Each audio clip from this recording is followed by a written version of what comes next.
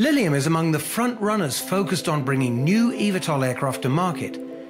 And the German company is specifically offering its Lilium Jet to business and private aviation customers who it feels may be looking for alternatives to jets and helicopters.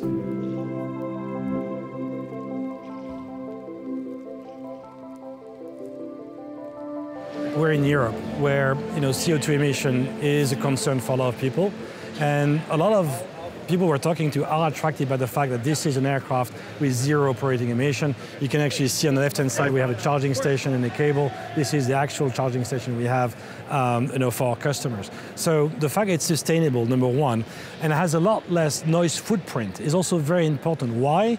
Because in that premium segment of people trying to fly an aircraft to the end destination, you can actually get closer to the end destination, whether it's your own real estate, whether it's inside the city.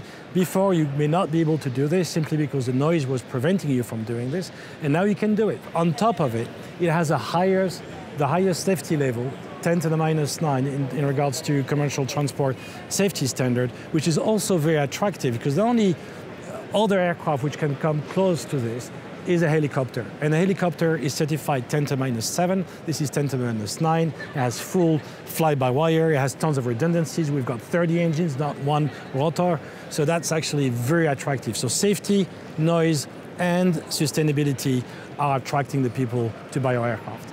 The Lilium Jet will come both as a 6-passenger version for scheduled regional air services, but also with a more spacious 4-passenger cabin, as what Lilium calls the Premium Edition.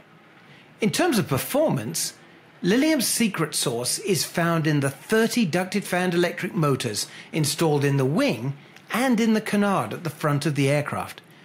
These tilt as the aircraft transitions between vertical and horizontal flight. So it's very important to have ducted fans for several reasons. Number one, we just talked about the noise. Of course, it contains the noise a lot better.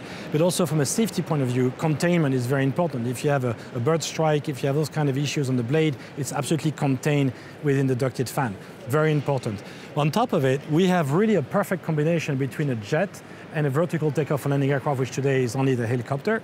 And therefore, when you take off with that position with the flaps in a vertical position and then you transition into horizontal, now you get the aerodynamic that you want in cruise. We only use, roughly speaking, 10% of our available power during cruise phase. That's because we have that aerodynamic effect of having the engines mounted on the canard and the wing. That gets us much better lift to drag ratio.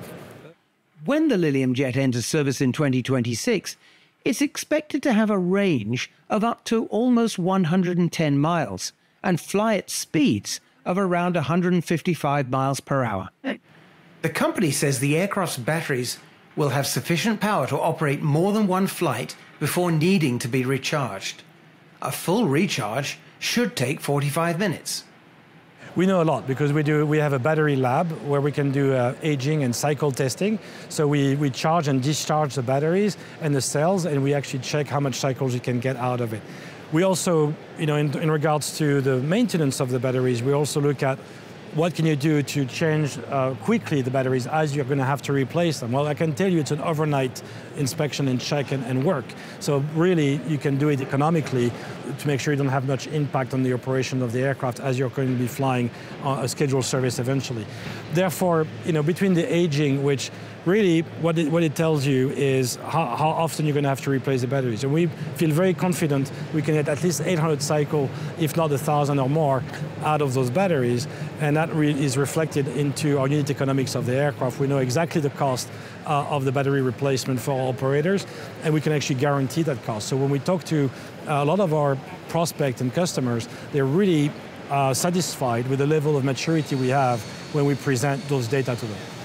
We have a battery service. It's part of our Lilium Power On support and services organization. We have a powered by the hour service on the battery. It makes a lot more sense. We can actually take care of it all. And that's what they are looking for. Honestly speaking, they want to have a service for the battery, and that's how we're signing our contract today. Since the aircraft is intended to operate as close to where customers and passengers need to begin and end their journeys, Lilium is giving a lot of thought to the infrastructure that will be required for that. The Lilium Jet's wingspan is just over 30 meters, or almost 100 feet. Now, importantly, it fits the criteria for what's called a 40-meter D value, which means it can operate at just about all the world's existing heliports. The company sees a good case for the eVTOL vehicle to replace helicopters in cities such as Sao Paulo, Brazil, where there are currently around 750 flights per day. And it could also connect locations along the French Riviera. Lilium is now working to satisfy the safety requirements of the regulators that will issue the all-important type certification. It's building prototype aircraft. Using simulators, it's also making plans to train the pilots who will fly these eVTOL air taxis. So it's exciting. We're building MSN1 and MSN2, and we know in aviation those numbers are quite important. And MSN1 will be used only for ground testing. It will be hooked up to our engineering simulator, which will allow us to do a lot of good tests, which will get us to permit to fly. And the MSN2 will be our first aircraft flying with a pilot on board by the end of the year. So MSN2 will be really our maiden flight aircraft. Lilium is competing with other eVTOL aircraft pioneers, including Joby, Archer, Vertical Aerospace, Supernal and Volocopter, not to mention dozens more companies who are further away from service entry. The next year or two will be critical in proving the viability of this new mode of transportation. Well, I hope, like me, you find stories like this about the cutting edge of future aviation technology fascinating.